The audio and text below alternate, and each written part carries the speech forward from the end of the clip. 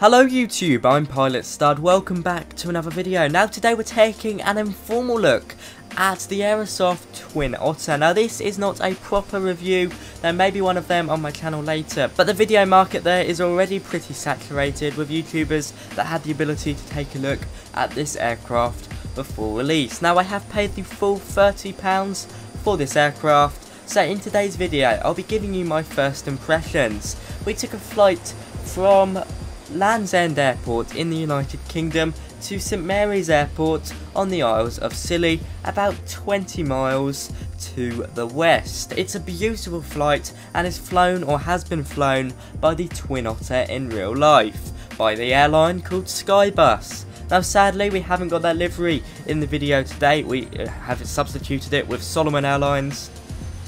But nonetheless, it's a pretty realistic route. Now you won't be seeing it all today because that would be a long video. It's basically just takeoff, landing and a bit in between. I do hope you enjoy, and of course I share my thoughts at the end. Before you do anything, be sure to like, comment and subscribe. But now we're going to hop onto the ground at Land's End Airport.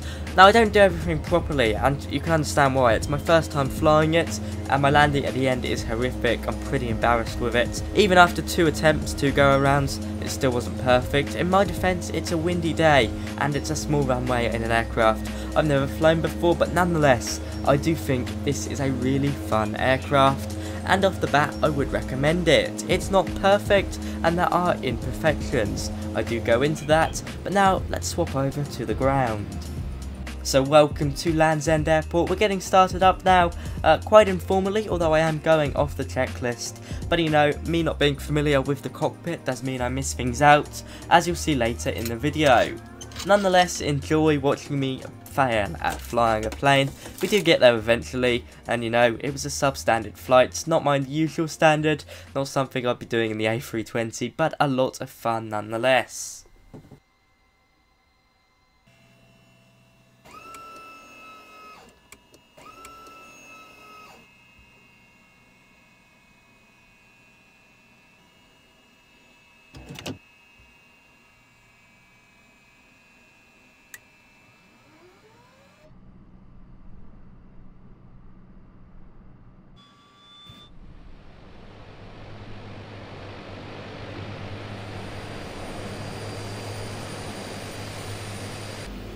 Okay, so here we are at the runway in the beautiful Twin Otter. First time flying it.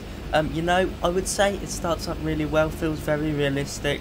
All the gauges, especially all the oil and pressure gauges, work exactly like how I imagine they would work in this kind of aircraft, to maybe a better degree, well definitely to a better degree than most, if not all, of the Microsoft Flight Sim aircraft. Only thing I would say that stuck out to me so far is that there's a few kind of visual bugs. You may notice a bit of flickering in terms of shadows, and indeed once you do look, we'll just brake here with our pedal brakes, you can see around here it does look a bit funky. We've got some weird kind of, I don't really know how to describe it, but shadows kind of breaking up, and I don't think that's just my PC.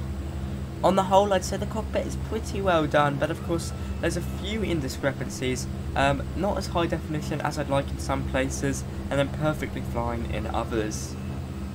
So yes, you can get the Twin Otter for £30, we'll talk about pricing while we're coming along today, and that includes a bunch of variants, from the ski variant to a Tundra variant, which is basically with big wheels. There's plenty of variants there, I've put a list of them on the screen now, and while I'm only showing you the most common one in today's video, which is the passenger variant, there's plenty of exciting ones, especially the skydiving one. I recently went skydiving, what an experience. So it's nice to see that for £30 you are getting a great collection of this aircraft.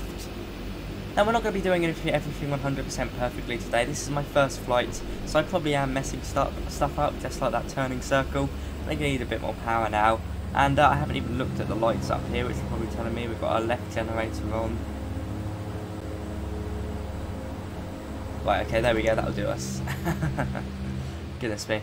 Right, yeah, I haven't even looked at those lights, as I was saying, so I don't even know if I've done everything 100% right. I did try and follow the checklist as much as possible, but I do notice we've got a pneumatic low pressure there, and also something to do with the fuel pump boost, which I believe is down here, so let's maybe turn that off. Will that do it?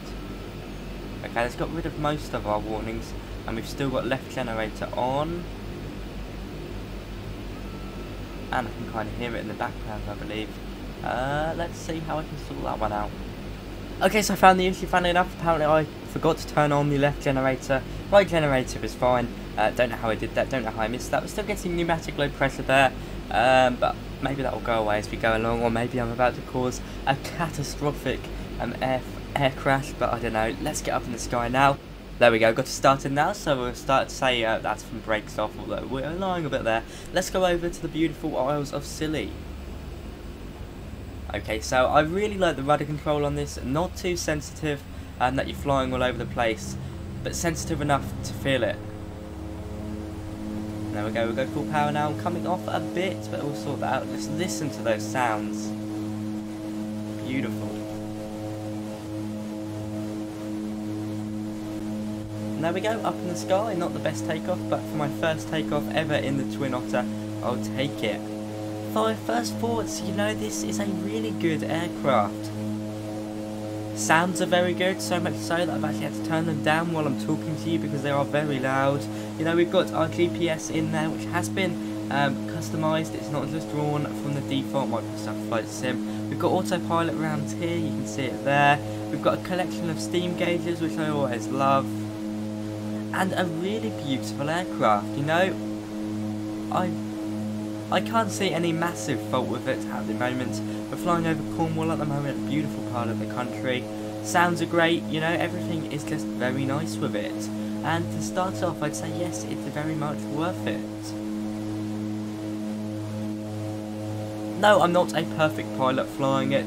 Frankly, I haven't had the experience. I've been flying for 1 minute 30 seconds and that's it. This really is my first impressions. I've already had a bit of a look at the outside, obviously, and you know, I think that is really beautiful. Probably one of the main selling points. The external model is very good. Closely followed by sounds, I'd say the sounds are also very good. And the fact that everything just works. It's not too heavy to fly, it's not too intensive, you know, you can just sit back and relax with this bad boy.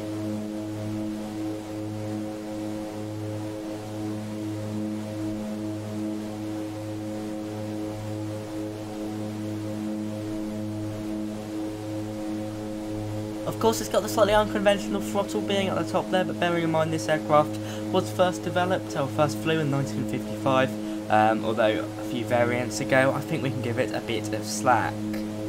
Now you can already see our destination coming into view, so it's not going to be long before we can land. I guess I'll see you over there.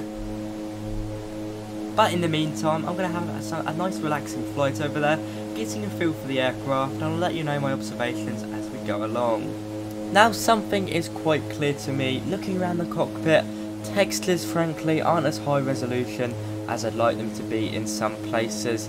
They look a bit pixelated in areas and fine in others. I think that's a main issue with me. Also something I've noticed while I'm zooming around the cockpit as well, trying to look around, is when you change your throttle, engine noises, sometimes they sound very airy. If you go outside, you kind of heard it there, they don't sound very well mixed, and there's a very little kind of variation between full throttle and then let's say 70% throttle, but then put it back down past 50%. It's a very, very sharp cut-off. Of course, I imagine you hear it when we will begin our descent in a minute, but yes, not the best thing. I'm taking a look at autopilot now. I believe, I'm almost certain that's the standard autopilot, which, you know, it is how it is. Microsoft Flight Sim's autopilot is pretty good when it works, but it is quite temperamental. Anyway, I'll see it on the ground. It's a pretty nice aircraft, it looks very good, but there are shortcomings, and I hope these shortcomings are fixed in the future. Okay, so a bit of an update from the flight deck, seeing as we've got the Scilly Isles right in front of us now. What do I see? Well, I see a very well modelled aircraft with a few flaws. Some switches are inoperative, not all, but some nonetheless, so paying £30 for that might push people away. Also, some systems are not Aerosoft made, they're Microsoft Flight Sim standard. But as you can see, it looks beautiful from the outside, so as I said, modelling is really well done. Texturing is a bit on the not poor side, I'd just call it not payware level in some areas. feels quite old looking here, just looking close to it, especially with all the T's and P gauges. Yeah, you know, part of that doesn't look right to me. Hopefully they'll fix it in the future. Flight model wise, superb. I can't notice anything different. Of course, I'm not used to flying this aircraft in real life, so I might be completely wrong. So I'd like one of you guys to let me know on how it feels in the description, or in the comments I should say. At the moment I'm probably looking 6 out of 10, 7 out of 10. I would recommend it, but I'd advise you to look into it before making that investment. Now welcome to the Isles of Scilly, just down there I believe. We've got St Mary's Airport, I think it's that island. It'll pop into view any minute now. Yeah, I'm pretty sure it's that island because I can see the boats outside. And just a look at this, absolutely beautiful. We haven't even taken a look at the GPS yet. Of course we've got all the standard stuff down here, like you know, your transponder, so I should have set that. But when I reset my aircraft to try and troubleshoot the autopilot system, it did it there, and that should come to, I mean you can keep it out anyway, or on, so it's actually got some function. We've got our autopilot panel down there. As you can see, we click autopilot, autopilot takes over, you have minimal effect, and of course we've got our flight director on the artificial horizon there. Turn that off. Right, now the great thing about this aircraft is that it's so rugged, you can basically take it anywhere. You know, the little islands of the Caribbean to international airports, this aircraft can suit anywhere. And with all the variants, from the skiing variant to the parachute variant to the well, water ski variant, there's really no excuse not to take this flying, because you can just put it anywhere. It's such a rugged aircraft. Okay, the airport has just popped into the site now. We are way off, so we are going to have to do a bit of a tight manoeuvre around, but you know, we'll sort it out.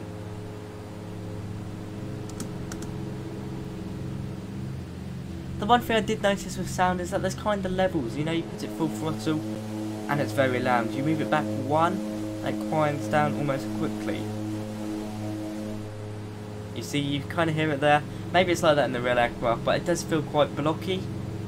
Maybe that's just me being stupid. We are coming in very fast. I think we've got to go for a touch and go first, enter the circuit. We are very quick. Yeah, don't fly like this, guys. As I said, this is my first impressions, so things will inevitably go wrong. I'm basically taking all the skills I've picked up in me flying my Cessna constantly and moving it over to a much bigger, much heftier aircraft. So inevitably, it's not going to go all to plan. 500? Yeah, way too high on the pappy. But nonetheless, welcome to beautiful Isles of Scilly, St Mary's Airport. Right, let's see how it does it here. Bit of wind coming in, bit of wind, a lot of wind. Yeah, we're going to go around. Oh dear. Well, of course, we try that again. We have got a bit of a longer runway there, which I did know existed, just to my mind that it did, so we'll be using that. This would honestly be perfect for the Caribbean. I can just see it there.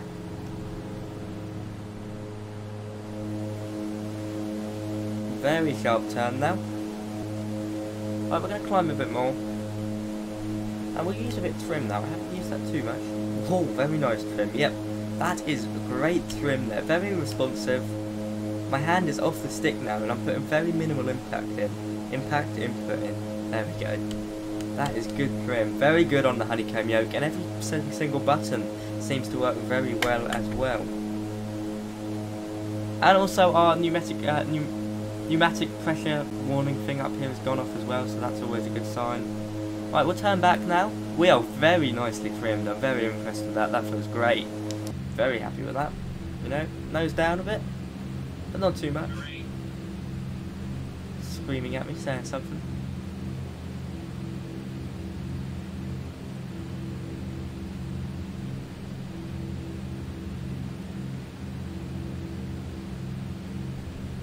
It feels quite heavy in this, so I'm going to trim up just a bit just to help me out here. We have got a bit of wind today, quite a gusty day. I couldn't tell you the wind speed because it's on live weather, but you can see by the sea it's not quiet. I'm going to put a bit more power in because we're quite low. I need a lot of left rather by the looks of it. You know, I'm putting quite a bit in already now just to straighten us up.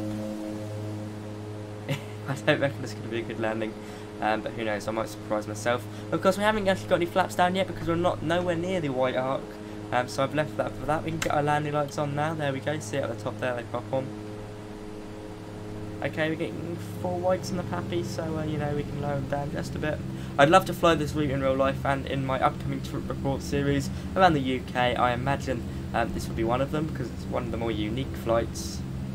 We're still not getting round there, we're still not getting in, so we do need a bit more power. Slightly low on the Pappies, but you know, more even than we were. Not too high. It's very windy for me in this aircraft for the first time. Don't really want to put that left rudder in just yet. There we go, now coming in with it.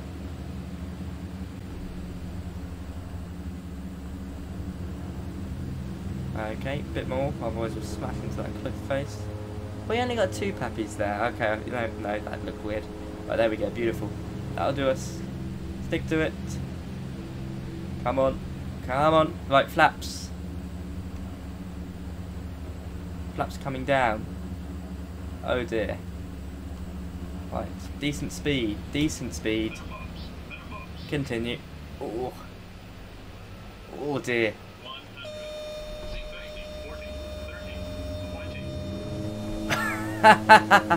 Try that again, folks. Let's try that again. You guys didn't see that.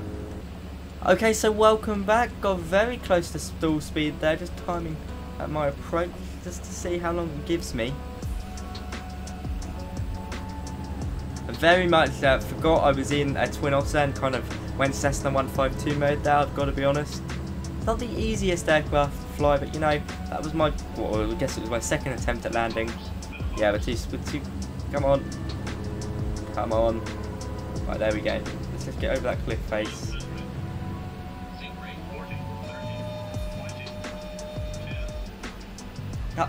Oh. There we go. Wait, it's very windy, and you know, welcome to the Isles of Scilly. First landing in the Twin Otter, could have been worse. It's a rather windy day and short runway in an aircraft I've never flown before. So you guys have got to give me that. Let's get landing lights. We'll keep them on until we're off the runway. So welcome to the Isles of Scilly.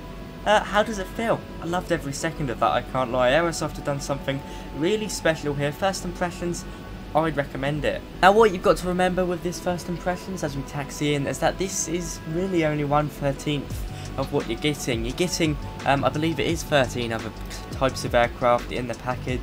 Some of them more similar than others, but some of them are very different. For example, you've got the one used by the British Antarctic Survey Team, which is of course with skis. You've got the Tundra variant with bigger tyres, the float plane, which we haven't even looked at yet. And this, as a passenger variant, looks beautiful and does a very good job. Now, would I recommend it? Well, this aircraft, I think it falls down to personal preference. It's good, but it's not mind-blowing. It's got good features, some really awesome features, such as the beautiful control lock, which I love. Just look at that, that's awesome. But does that make me think it's worth it for £30? Personally, I do, but I can understand why people have got a problem with it. It's by no means perfect. Nonetheless, I think it's pretty good. I give it a rating of 7 out of 10. Sound issues and indeed texture issues should probably be worked on. But as with shutting down here, just reading the checklist at the moment, I don't think you can see up the screen. I'd like to wish you all a great day. The link to this product is in the description. From me today, that is all. Thank you so much for watching. Have a good one. Thank you to my first class channel members. They get a shout out on the screen now. We haven't even looked too in depth into these instruments here, such as the GPS and of course the standard transponder and autopilot panel down there, but that will be coming in a later video. Let's get shut down now. I'll see you guys soon. Bye bye.